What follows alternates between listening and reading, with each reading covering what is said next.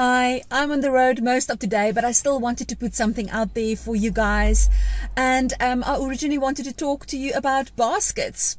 Wicker baskets, metal baskets, fabric baskets, plastic baskets, you name it, they are revolutionary and they can change your life. Now, I first fell in love using baskets in our bathroom cabinet. We have a built-in cabinet in our bathroom that stretches from the roof all the way to the floor with several shelves to store items that we would presumably use in the bathroom. But this space, it just became a mess. Everybody stuffed everything in there on any shelf that they could just find space on.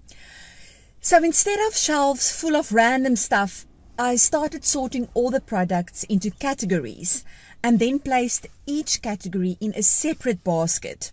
The hair products in one basket, shaving stuff together, perfumes together, beauty products in their own basket, and the problem was solved. And then I labeled each basket. This just made it so much easier to find what we were looking for, but also for everyone to know exactly where to put something back after they've used it. So today we are going to look at different ways and areas in your home where you can use a basket, or two, or three, to make life a little bit easier. Thanks again for joining me today. Please like my page if you're on Facebook, follow me on Instagram, or subscribe to my YouTube channel. And please hit that like button if you enjoyed this video and if you found it helpful. So the big question is, how do women like us, who are wearing so many different hats each day, and who don't cheat by looking like we have everything under control, take back our homes and life, free from the chains of clutter? How do we simplify, get started, get unstuck, let things go and create more time so that we can truly focus on what is essential for a happy and healthy life with our loved ones? That is the question, and this show will give you the answers. My name is Lizelle Tenton, and welcome to the Vanilla Essence Show.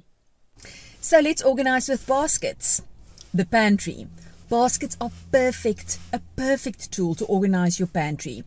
You can use larger baskets, like especially wicker baskets, to organize cookbooks together, cereal boxes, bags of chips, and even small appliances together in one basket.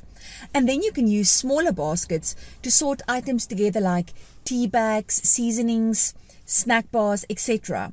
And with a label on front of each basket, it will be so easy to remember what is inside each one of them. Another thing that I so much like about using baskets is that you are creating a designated space for each item in your home. One of the biggest reasons for clutter in our homes is that stuff does not have a specific place. Baskets helps us to solve that problem and can reduce clutter tremendously. You can also use a basket on the kitchen counter. Now, just the other day, I did a video or an episode about keeping the counters clean, and I'm all for as little as possible on our kitchen counters. But instead of having a bunch of small items standing around, rather group them together and place them inside a beautiful round basket on your counter. This will ensure that there is always clean space available when you need to work and to prep food. And baskets in your linen closet can do wonders and look so beautiful. Each specific kind of bedding or linen can be placed in a separate basket. Pillowcases together, single fitted sheets together, double fitted sheets together, or you can keep your sets together in a basket. And you won't have to unpack the entire linen cupboard to find that one pillowcase that you are looking for. It will be in the pillowcase basket. Now remember to label the baskets so that you know what is inside of each one of them. Otherwise, you will still have to unpack all the baskets before you will find what you're looking for. You can also use baskets in a small bathroom to create more storage space. Smaller baskets on a narrow shelf can provide extra space, or a basket beside the toilet to keep the toilet paper. It's pretty and functional. And you can even hang baskets on the walls to store towels or other items. Just remember that less is more. The more baskets and the more stuff you have on your walls, the more the chances are of the space looking cluttered. And are you tired of stuff always lying around in the entryway of your home? That space that is making the first impression? Well, create a cubby in the entryway and fit it with baskets. And then you can fill the baskets with shoes and keys, library books, hats, gloves, and What else? Each person in the home can also have his or her own basket, which is then their responsibility to sort and pack away once it is full. And a big basket in the living room, if you have the space, can look beautiful. Place it underneath the coffee table or next to the couch, and you can use it to store throws, pillows, toys, electronics, magazines, or board games. Now, using baskets for my kids' toys was a life changer. I grouped the same category of toys together in a basket. For example, all the soft toys together in a basket, all the cars together, and all the building blocks together in a basket, etc. And then I labeled each basket. Now, before my children could read, I labeled the basket with pictures of what was inside the basket. So the basket with the toy cars had a picture of a toy car on it. This made cleaning up time so much easier because they could help, because they knew exactly where each toy was supposed to go. Now you can also control the clutter entering your home by using a basket. You basically create your own home spam filter.